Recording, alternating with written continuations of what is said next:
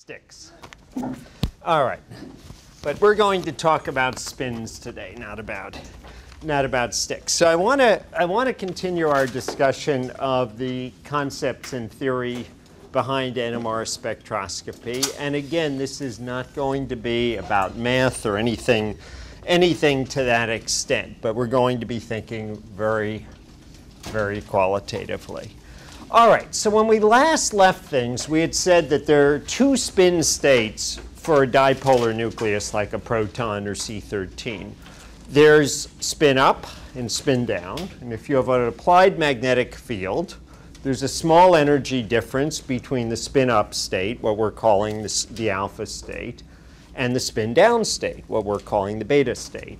And because that energy difference is so small, unlike IR spectroscopy or electronic spectroscopy, UV vis spectroscopy, where the energy differences are very big and all of your molecules are in the ground state, here there's only a minuscule number of nuclei in the lower state more than the number in the upper state. We said if we take 2 million protons, out of those 2 million protons, depending on the applied magnetic field, it will be 50 or 80 or thereabouts difference in population. And it turns out that difference in population is going to be extremely important because it is only that differential population that's going to be able to get us a signal. All right, so if we think about things in an XYZ coordinate frame, and I'll talk more about an NMR spectrometer in a second and how it works. But imagine for a moment we have some coordinates. So the x coordinate is coming out of the plane, the y coordinate is in the plane, and the z coordinate is pointing up. And we're going to have our applied magnetic field B naught pointing upwards. That kind of makes sense. These superconducting magnets are always vertical because you've got this big pot of liquid helium surrounded by a vacuum vessel, surrounded by liquid nitrogen, surrounded by a vacuum vessel. And those small amounts of population, that small differential of population with spin up is going to give rise to a net magnetization. Now, in other words, a way to think about this is for most of our cases, we're going to have one nucleus pointing up, one nucleus pointing down in their spin, and there's no net vector here. Those vectors cancel each other out. But for that small differential of excess vectors, you're going to have some net magnetization along the z-axis. Now, the way it works when you apply a magnetic field is you actually have those vectors they're processing around. So in other words, they are processing at that resonant frequency, at the Lamar frequency, at 500 megahertz for 117,500 Gauss magnet. So we actually can represent this by saying, OK, we've got spins sort of pointing in every which way, and I'll just draw two directions. They're all processing around. So remember,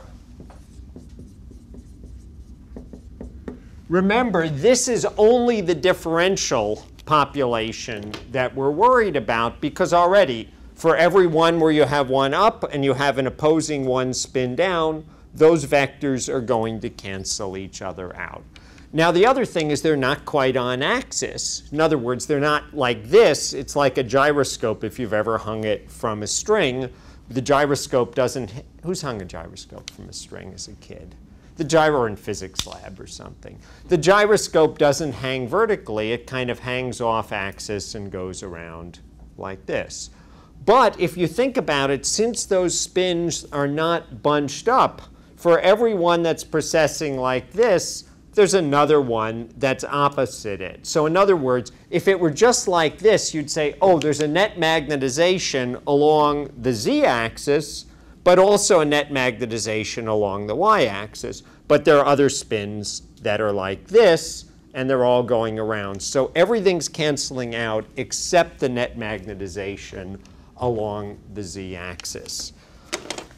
All right, what I want you to imagine right now is that we're going to place a coil along the x-axis. And we're going to put energy into that coil. We're going to apply a magnetic force. And I want you to think classically, because the quantum mechanical thing is going to be, we'll flip the spins. I'll show you that in a second. But you have your net magnetization along the z-axis. And think back to classical physics. If I apply a force along the x-axis, right-hand rule and all of that good stuff, we rotate our vector downward. So after we apply a pulse, I'll just say a pulse, if here's our net magnetization, when we apply an RF pulse, our net magnetization moves along the y-axis. And so I guess if I want to represent it, I'll just say x, y, z, and I'll say here's our net magnetization.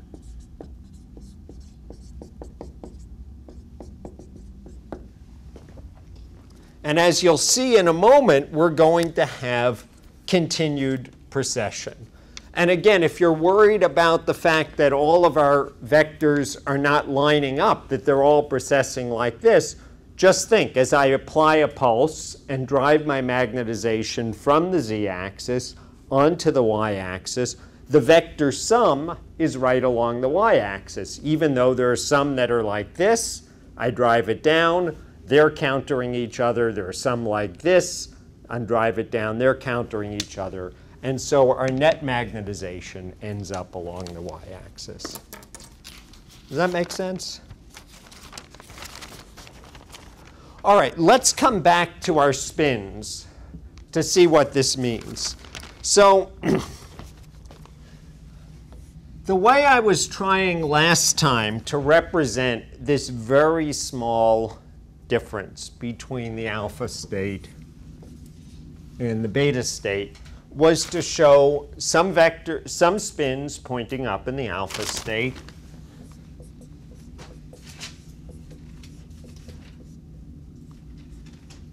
and some spins pointing down in the beta state, and to try to represent this minuscule difference in population, what I did for the purpose of my drawing was I drew 6 with spin up in the alpha state and 4 with spin down in the beta state. Individual nuclei, right? Those are representing exactly the spins of individual nuclei. So in other words, if we had a mole of, or more realistically, if we had a millimole of CHCl3, proteochloroform, in our NMR tube, what this would represent would be the nuclei of the hydrogen there, and we would have, out of that millimole of nuclei, we would have a small excess in the alpha state, and they would all be precessing. All right, so if we apply an RF pulse, and now I'm going to be a little bit specific, if we apply a pulse long enough that is what's called a 90-degree RF pulse, or a pi over 2, that's just radians and degrees, your choice, and they get used interchangeably, what that does is it equalizes the population of alpha and beta state. And so I'll represent that by 5 spin up and 5 spin down. And this situation is exactly the situation that we have at the end of my little drawing over on the left-hand blackboard. In other words, here's our net magnetization. And so the key is now we have no net magnetization spin up, no net magnetization spin down. But the very important point is we have the net magnetization focused along the y-axis. It is not diffuse, it is not pointing in all directions, we actually have net magnetization in the xy plane. And if we apply a longer pulse, a more powerful RF pulse, so again, I will represent our 6 little arrows and 4 little arrows representing our differential populations of the beta state. If we apply a more powerful RF pulse, what we call a pi RF pulse or a 180-degree RF pulse, I can invert the population. In other words, I will represent that by 4 arrows pointing up and 6 arrows pointing down. And if I want to draw that on my diagram, can anyone tell me what I do with my net magnetization on my little XYZ diagram at this point? It's going to point down, exactly.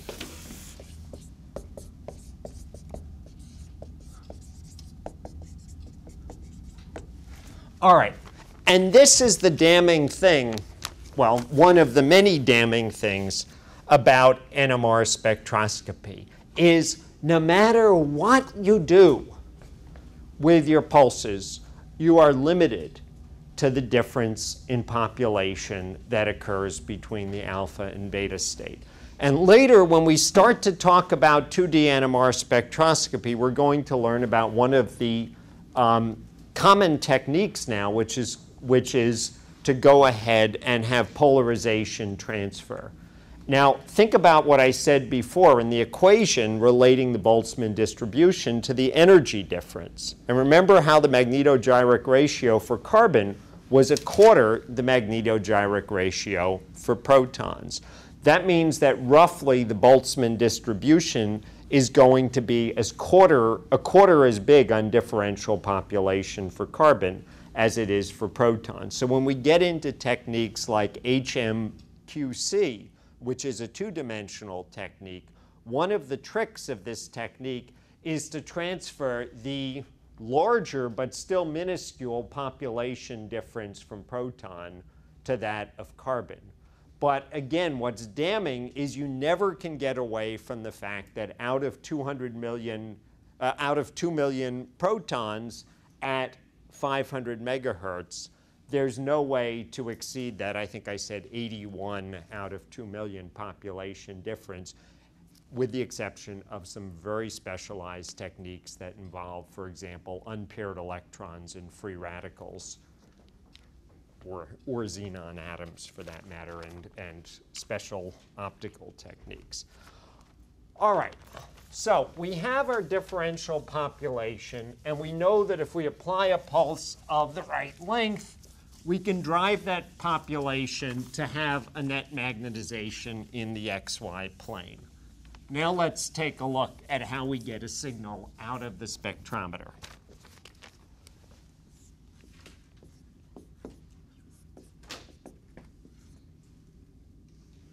All right, and again, we have a coil, and I'm going to represent that coil as being along the x-axis. That's a little bit of an oversimplification.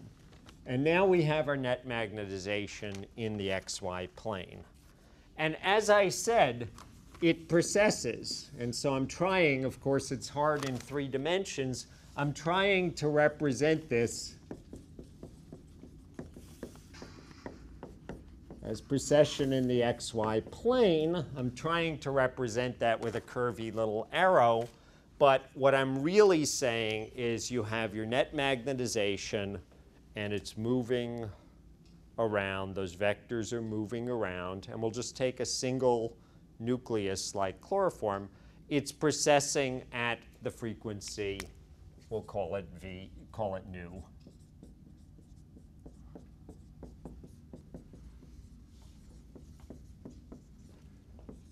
So like at 500 megahertz. Sometimes it's called the Lamour frequency. So for example, at 500 megahertz for a 117,100 and 500 Gauss magnet.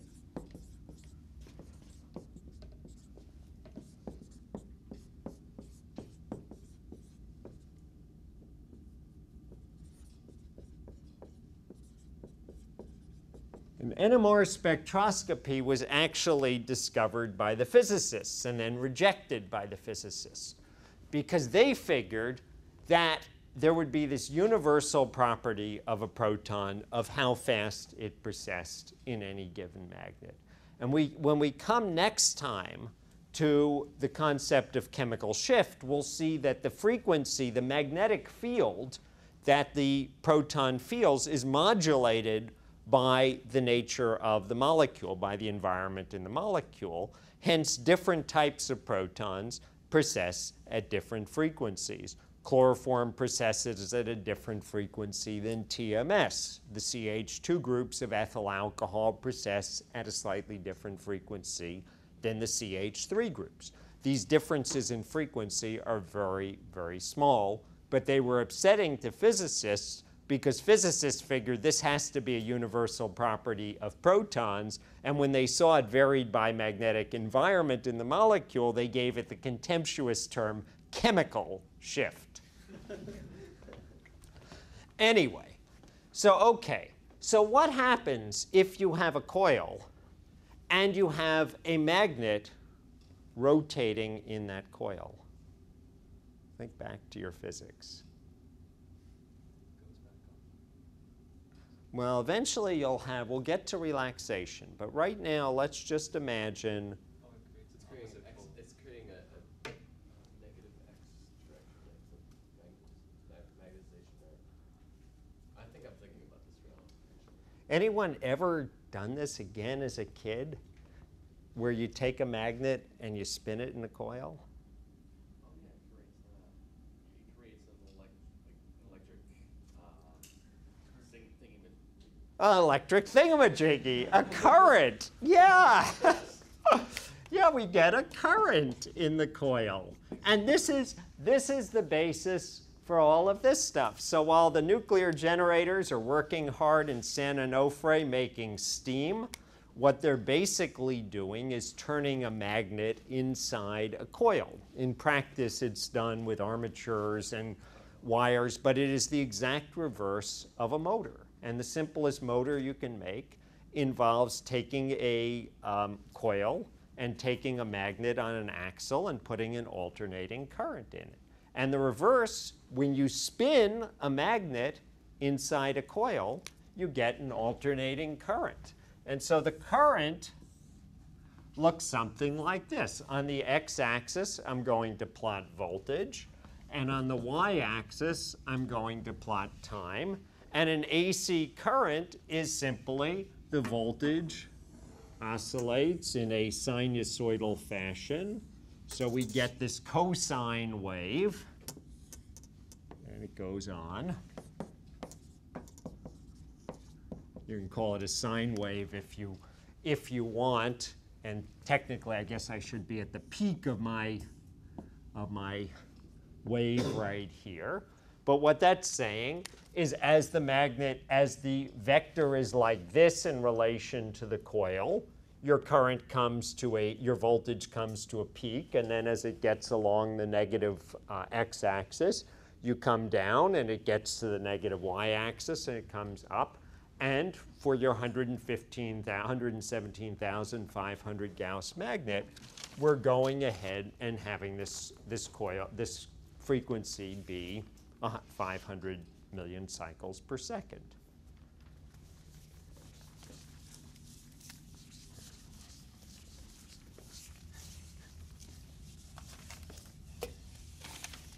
The oscillation of the nuclei has to be in the XY plane? It has to be in the XY plane. How is that controlled by the... That comes from the pulse that we apply. So remember, we have our net magnetization along the z-axis. We apply a pulse. That pulse drives the magnetization into the xy plane along the y-axis, and we get precession. That pulse is equalizing the population of alpha and beta states, and in doing that is basically making same number spin up, same number spin down, but it's directing them together in one way. And in practice, when you apply pulses, they actually come in fours. So for those of you who've run a spectrometer, how many of you have run an NMR spectrometer? And you do number of scans is equal to 4 or 8 or 16, that's no accident, because we are actually doing what's called phase cycling, which means in order to cancel out artifacts, we do a set of 4 experiments or 8 experiments. So you first do a positive X pulse, for example, then you do a negative X pulse, then a positive Y pulse, then a negative Y pulse. And then we average them all together, and that reduces artifacts. So the big problem with all of this is we're dealing with really minuscule signal. And so the killer in NMR spectroscopy, we've got very few nuclei that are available. We've got very small magnetic vectors. We get very small signals. And the whole key is how to get enough signal out of there over all the noise that's coming so that you don't need an entire NMR tube full of pure sample, and you can take just a few milligrams or less of compound in your NMR tube. So if I want to give my very, very simple diagram of an NMR spectrometer, so you have a solenoid. A solenoid is just a coil in which you have electricity. It's a superconducting coil. Superconducting so that you have the electricity flow forever and you don't have to keep putting more electricity in it. To do this, you have it cooled in liquid helium.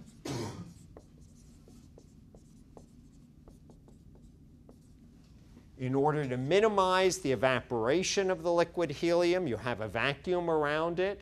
That's a Dewar vessel. Any of you who has a vacuum thermos for your coffee has that. But in order to further minimize the loss, you have that Dewar contained in liquid nitrogen and a second Dewar around there because liquid helium is expensive and you don't want to replace it that often. So you have your solenoid, and then you have your NMR sample.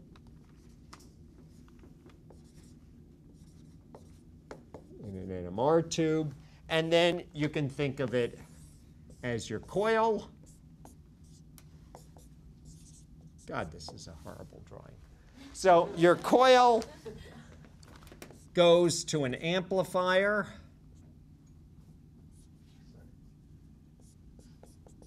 So this is just like a radio at this point. Your coil goes to an amplifier because you're getting a minuscule signal. Who's ever opened an AM or FM radio and looked inside of it?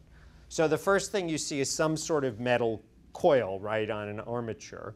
That coil, one of them is tuned for the AM frequencies, and there's a different one tuned for the FM frequencies. Or if you have a stereo and you have one coil that's your FM antenna and one coil that's your AM antenna. Obviously, none of this is internet radio. So anyway, you have 2 different coils. That comes back to what I was saying before about having, remember I mentioned broadband detection and the proton coil? So in general, different coil shapes work well for different frequencies. And so one coil's on the inside. And so if we are doing proton NMR, it's best to have your proton coil on the inside. If you're trying to get the best carbon NMR, in general, it's best to have a coil tuned to carbon's frequency. Remember, they differ by a factor of 4 on the inside. Okay, so then for modern NMR, what you do is you go from an amplifier, we're going to go digital. So after you get a signal, the signal is analog. After you go to the signal, in order to process it, we're going to digitize it. That simply means convert it to bits and bytes. So in other words, instead of having a voltage here that's, 1.007823 millivolts, you're basically going to convert your voltage to binary and say that's 1110011, etc. So we go to an ADC, or analog to digital converter, and then that goes to a computer and to a printer. And for those of you who've run an NMR spectrometer, you probably know the command RG, receiver gain. Who's heard that one? What you're doing there is basically saying, OK, we want to fill up have as big a number. If we had an 8-bit analog to digital converter, in other words, 8 digits of 0 or 1, you want your biggest signal to fill up that thing to be as close as possible to 1, 1, 1, 1, 1, 1, 1, whatever 8 ones is. But if it's bigger, you're going to saturate it, and then you're going to get all sorts of artifacts and clipping. But if it's too small, if you're representing your maximum signal by 0, 0, 0, 0, 0, 1, 1, 1, then by the time you're down to very small signals, you just don't have the digital capacity for them. So that's what you're doing when you're adjusting the receiver gain. OK, so that's my pigeon diagram of an NMR spectrometer and what's happening. And as I've said, it's more complicated because we have coils in all 4 directions, and you're going positive X, negative X, and so forth. All right, the big advance, which of course is accepted as ubiquitous in NMR, is the Fourier transform.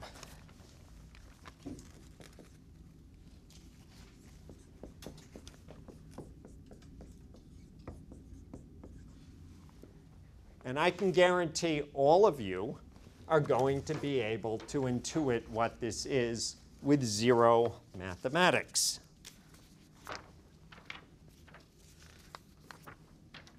I have nothing against math, but there's an incredible power to being able to actually understand stuff rather than calculate it.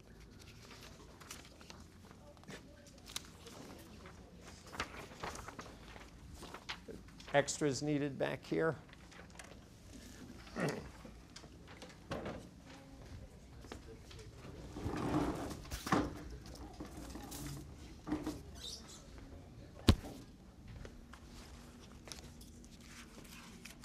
All right.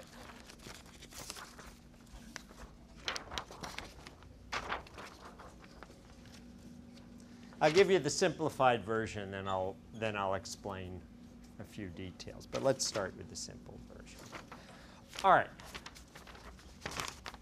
So this is a cosine wave corresponding to a precession at 1 cycle per second.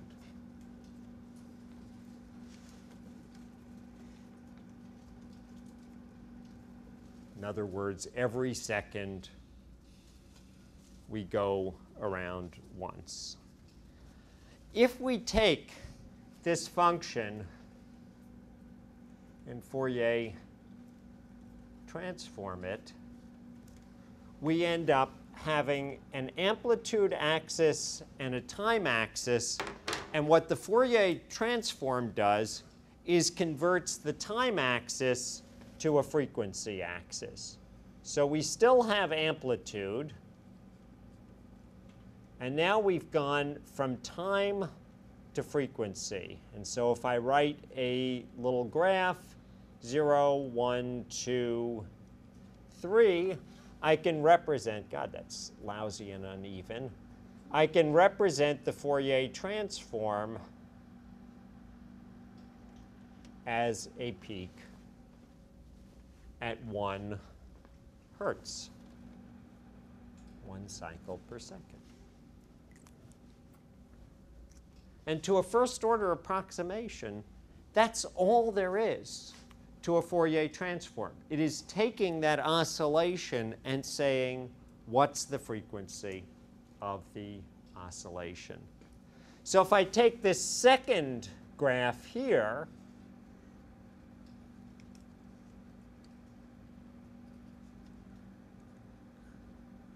and we Fourier transform that, what's the Fourier transform of that second graph? A peak at 2 hertz.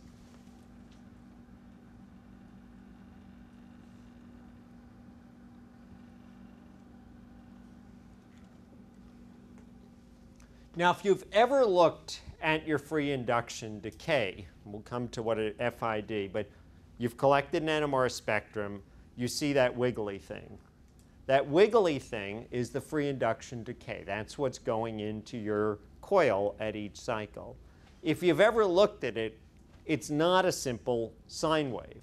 It is a simple sine wave if you only have one type of proton. So if you do it on pure CdCl3 that has a little CHCl3 and not a lot of water, not a lot of TMS, you'll just see a sine wave that decays, and I'll tell you about that in a second. But normally what you see is something that has more complication to it. And so here what I did literally, this was just done in Excel as an example, is I took our 1 cycle per second graph and I took our 2 cycle per second graph and I added them together to get this red curve. And so if we take the Fourier transform of this red curve, again we get frequency. I'll just represent that as 0, 1, 2, 3, etc. But now the Fourier transform is going to be a peak at 2 hertz, or peak at 2, and a peak at 1.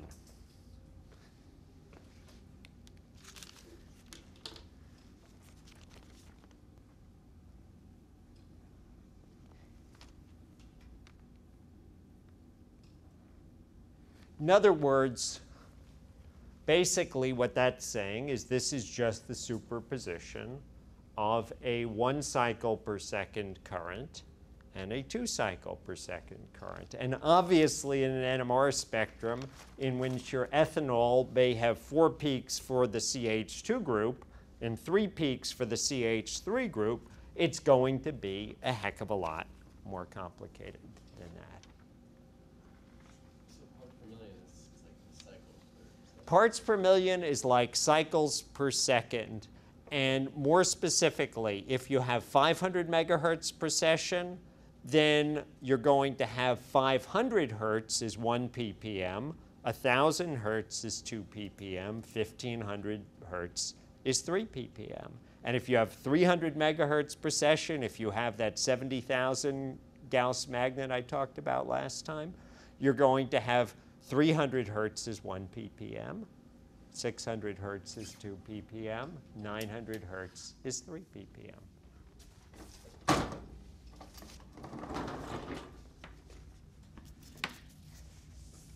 All right. Now, I'm not exactly playing honest with you.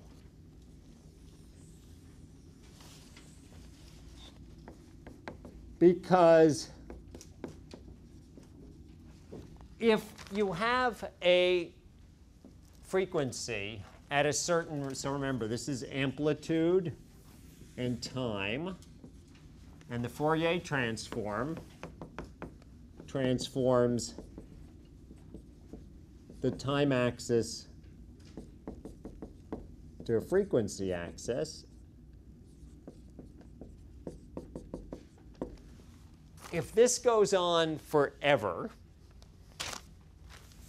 then you end up with a line of infinite sharpness.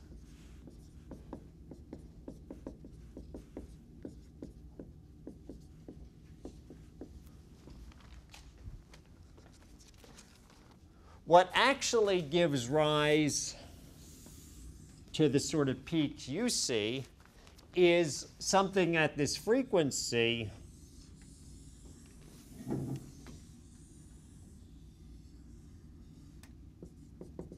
but that dies off with an exponential decay.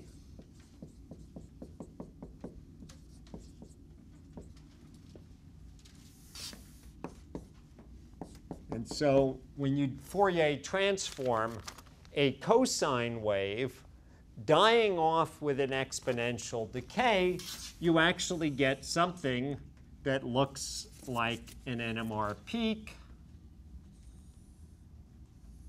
And I'm not a great artist, but I will try my best to represent the shape of this peak. You have little wings coming out, and this is what you call a Lorentzian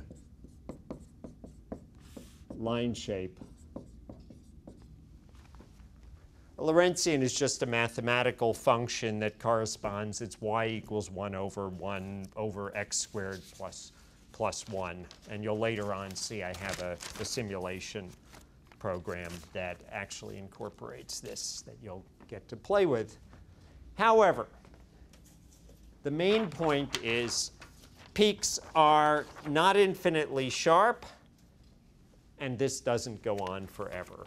The reason this doesn't go on forever is what's called relaxation.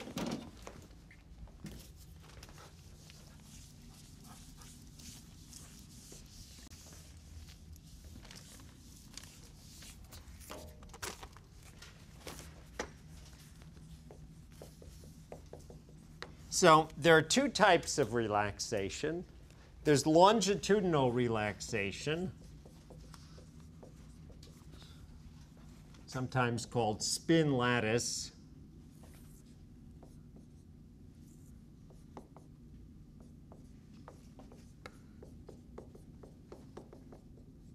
Sometimes you'll also see it referred to as T1 relaxation. And what this involves is re-equilibration of the alpha and beta states.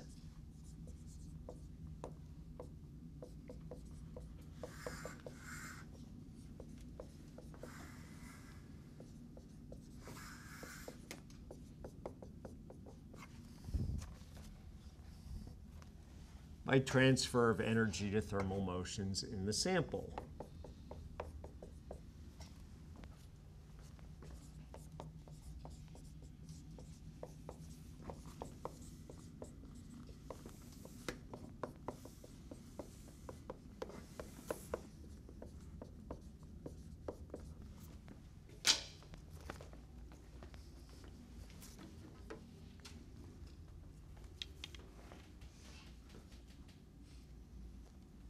Now, an easy way to think about this is when we applied our pulse, we drove our magnetization down into the xy plane. In other words, what that means is we took the alpha and beta states that were at a Boltzmann distribution, the natural distribution to be in a magnet, and we forced them to an unnatural distribution.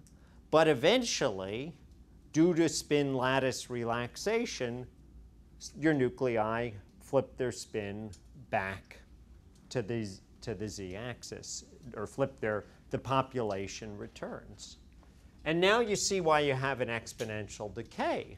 It's a half-life process.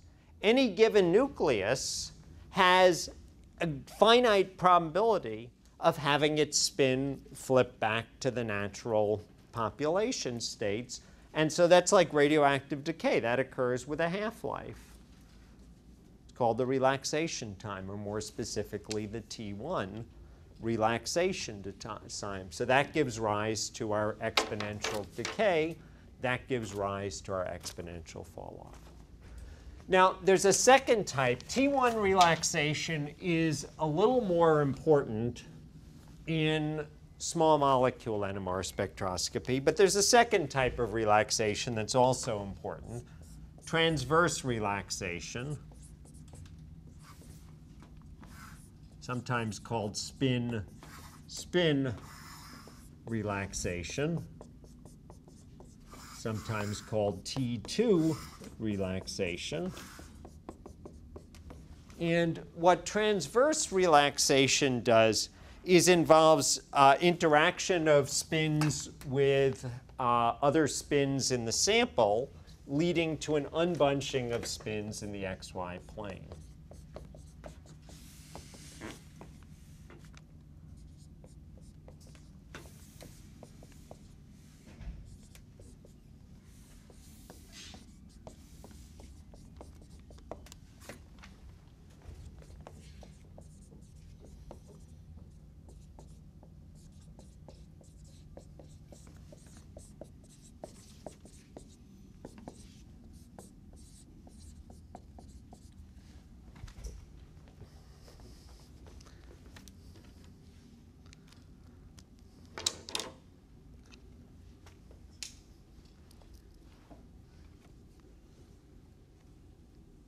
what's that?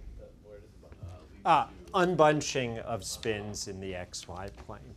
So interaction with spins of other nuclei leads to unbunching of spins in the XY plane. What does that mean? Well, remember I said when we applied our pi pulse, all of our net magnetization was along the XY plane, and all the spins of the same type are precessing together. But if they unbunch, if due to getting tickled by other nuclei, some precess a little faster and some precess a little slower. I'm talking now for one type of nuclei, like the hydrogen and chloroform. What happens to the net magnetization from that vector? So look at the vectors are starting to cancel each other out. We're still in the XY plane. In other words, our population of alpha and beta states hasn't been perturbed. We still have that non-Boltzmann population from the initial pulse, where it's, in this case for a pi pulse, 50% up, 50% down. But now we're losing our focus in the XY plane. As they unbunch, our magnetization gets smaller and smaller, and our signal falls off. And so through these relaxation processes, through T1 relaxation and through T2 relaxation, we have a fall off in our peak, in our intensity. And so we get a line that has a width to it.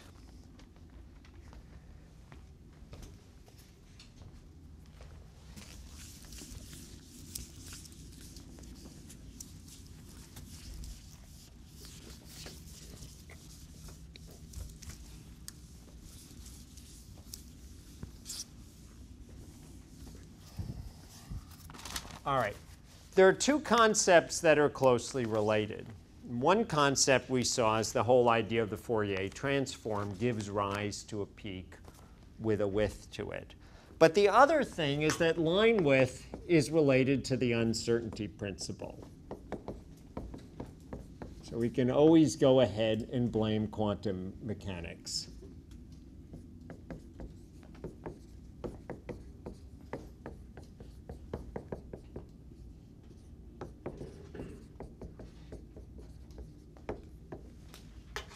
The gist of the uncertainty principle, as you've probably heard it, is that you cannot know with exact accuracy both the position and the velocity of an object.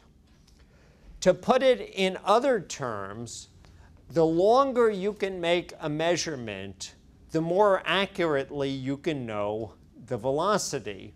Or the longer you make a measurement, the more accurately you can know the angular velocity. That's the same idea as an infinitely sharp line. If I have something precessing and we can watch it forever, we can know that this is precessing at 500.0003215 cycles per second. However, if you only get to look at it for a little bit, you say, well, it was moving fast.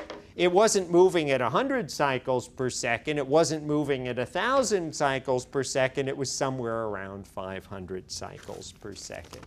And expressed mathematically, what we get is that delta nu times tau is equal to 1 over root 2 pi. What this is the, I'll call this the half line width, and you'll see why in a second. And this is, tau is the half-life of the spin. And so let's come back to our Lorentzian line shape. And let's come to some hypothetical ideal. So remember, we're talking frequency here. All right, so our hypothetical ideal is, this is the hypothetical exact frequency.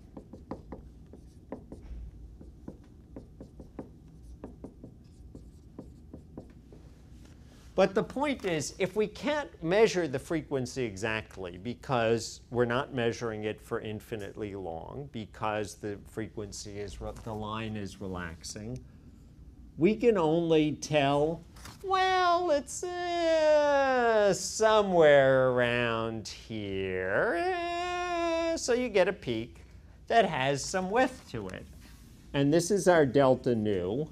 And from your point of view, what you often think of and what I think of when I look is this is what I like to call the line width. In other words, it's sort of at half height.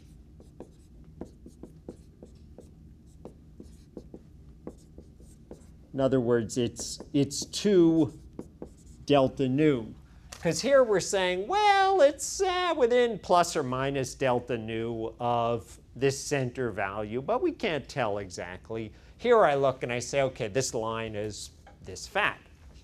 All right, so what does that mean? If we have a tau equals 2 seconds, that leads to delta nu is equal to 1 over root 2 pi is equal to 0.11 hertz. That's 0.22 hertz line width. If I have tau, and this is of course seconds, if I have tau equals 1 sec, then delta nu is equal to 1 over, well, I'll just skip the equation here. It's equal to 0.22 hertz is equal, and that's 0.44 hertz line width. Now, the relaxation of protons typically occurs on the order of 1 or 2 seconds. So there is a real theoretical limit to how sharp your peaks can be, because that theoretical limit is going to be determined by their relaxation. Carbons are funny because they relax more slowly. And there, the reason that you end up not having big peaks for quarks, you know that your quarks are always quaternary carbons, your carbonyls and carbons with 4 things connected, are always very short, is because between pulses, you don't go ahead and have full return of magnetization. How can you vary the half-life of the spin? Like, do you change the temperature? No, you don't have control of it. I mean, you have a little bit of control. If you remove paramagnetic, if you add paramagnetic impurities, then, which we actually do in experiments like the inadequate experiment, then you can decrease the half-life. If you remove paramagnetic impurities, for example, if you, by freeze pump thaw degassing, remove dissolved oxygen, which is paramagnetic from your sample, you can decrease the T1 relaxation, because remember, it's the interaction with nuclei that flips the spin, and so you have oxygen that's paramagnetic. All right, so the point is exponential decay leads to line broadening, and if you have a little bit of exponential decay, like so, then you get a sharp line. If you have a lot of exponential decay, you get a broader line. So these are both on Fourier transform. Yeah? Can you reduce the effect of the other species by aligning those nuclei as well? You can do various tricks. So in the case of molecules that have very restricted motions, like solids, T2 relaxation becomes critical. And in the case of solids, to get good spectra, you have to spin the sample at what's called the magic angle to reduce relaxation, T2 relaxation. So there are little tricks. But for the most part, relaxation isn't a problem. Proton NMR, it's a good thing because it allows you to repeat your experiments. And that brings us to the next, and I think perhaps the last thing that I will talk about. And as I said, carbon NMR can be a pain because the relaxation is so slow that it makes your peak small. All right. So the last thing I'll talk about is signal averaging.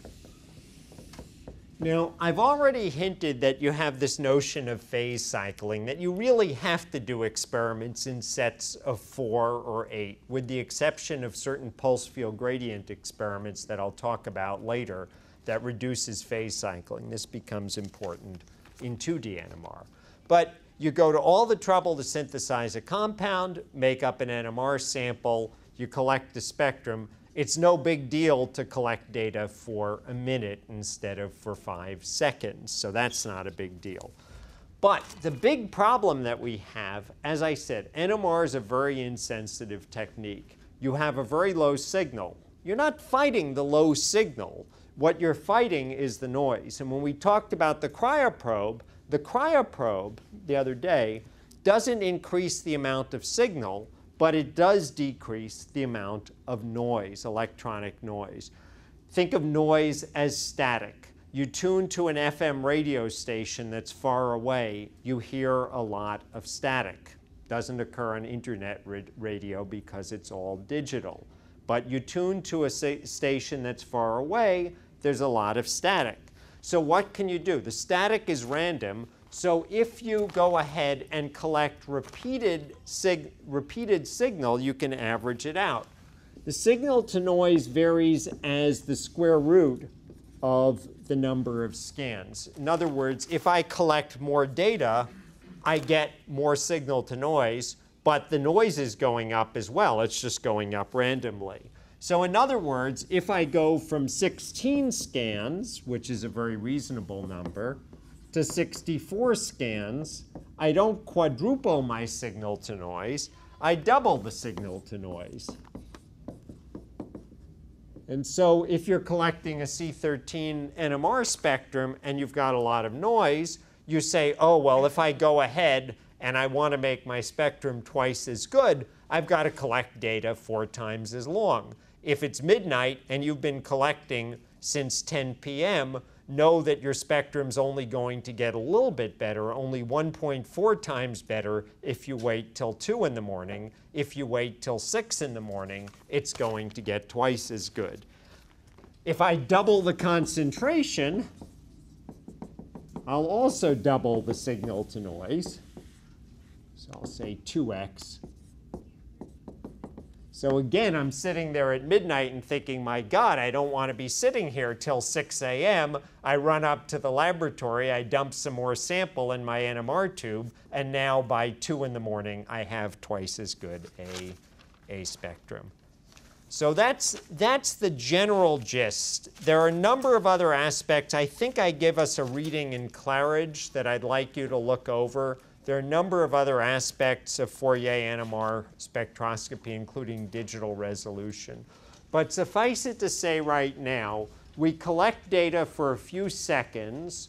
The data is becoming, as your signal's falling off, like so. We have more noise here relative to signal.